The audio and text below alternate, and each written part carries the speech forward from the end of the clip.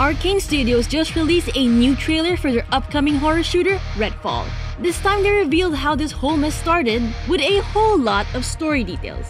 The trailer opens with a narration by a character called Ava, who states that her blood could free people from sickness and death, but that proved to be untrue. Her noble sacrifice turned a bright future into humanity's worst nightmare. We were also treated with more footage of co-op gameplay and just how expansive this game would be.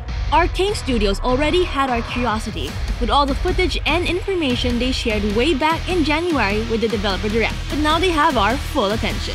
We'll soon make these monsters really sorry when the game launches on May 2.